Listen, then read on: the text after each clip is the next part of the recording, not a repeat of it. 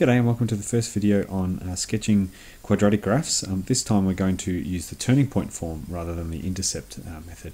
The intercept method was when we had this one up here, ax squared plus bx plus c, and we factorized that and made it equal 0 to find the x-intercepts. We knew the y-intercept and we found the turning point. This time we're actually going to use a different method to still sketch the same things. We're still going to get the x-intercept, the y-intercepts, and the turning point, but this form here will be a little bit different than this form up here. Okay, so let's get started. The first example I've got is x minus 5 all squared minus 4. Now, if I want to get the x-intercept and the y-intercept, I still do the exact same thing as I've done in the past. I make x equals 0 and I make y equals 0. Now, the easier one for this one is to find the y-intercept. In fact, y-intercept's usually always easier. So I make x equals 0. Now, it's not negative 4. The y-intercept will not be negative 4. Okay, you actually need to substitute x equals 0 in and solve what it is. Whereas in the other, with the intercept form, it was just this number at the back. It's not the case for this one here. So I end up getting negative 5 squared, which is 25, minus 4, which ends up being 21. So I go and put 21 on my graph over here. I'm not really concerned too much with the scale. It's more labeling the points that I'm concerned about at the moment. Now I need to find the x-intercepts, and again I make y equals 0, and I get something that looks a little bit like this: x minus 5 squared minus 4.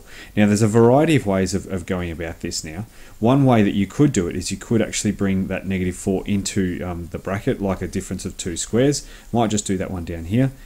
X minus 5 plus 2, x minus 5 minus 2, and then sort of go from there. That equals 0, and then you could say that x equals negative 3 and x equals negative 7. I've made a mistake somewhere here. I reckon I might have made it somewhere on the graph. No, I've seen my mistake. I've done too many steps too quickly, so let me rub out all of that, I hope. Yep. And so it's x minus 3 equals 0 and x minus 7 equals 0. So x ends up being 3 and x ends up being 7. Now that method is completely acceptable, that's fine, but I reckon you guys already know how to do that, so I'm going to show you a different method.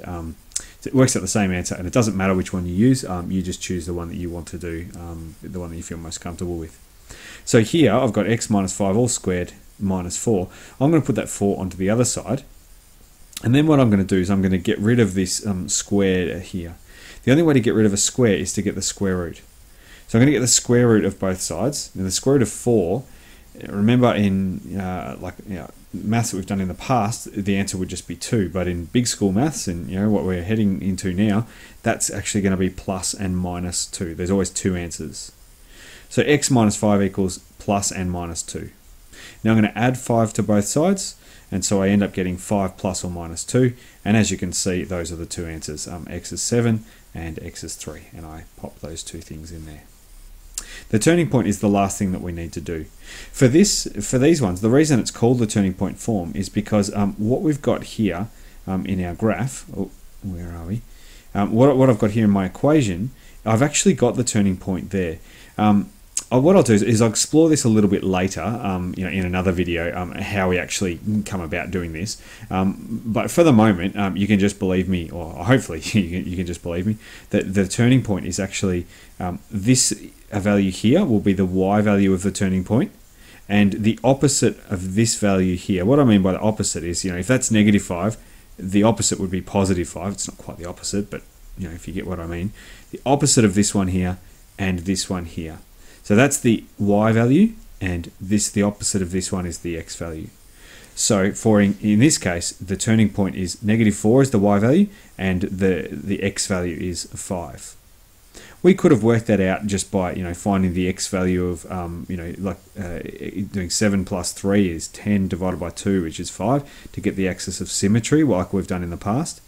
But I can also just read it off this here. So that would just be positive 5 and negative 4. Okay, I pop that in, and then I just connect all the dots, and I end up getting my graph here. Okay, so it's the same, very similar process that we've done in the past, just it looks a little bit different. X equals 0 to find the y-intercept. We have to do a few calculations. y equals 0. Again, we have to do a few calculations to get the x values, x-intercepts, and then the turning point is also what I need to get, and I read that off the graph. So thanks very much for watching this video. That's just the first example. There'll be a couple more videos to explain the rest of it. So thanks very much.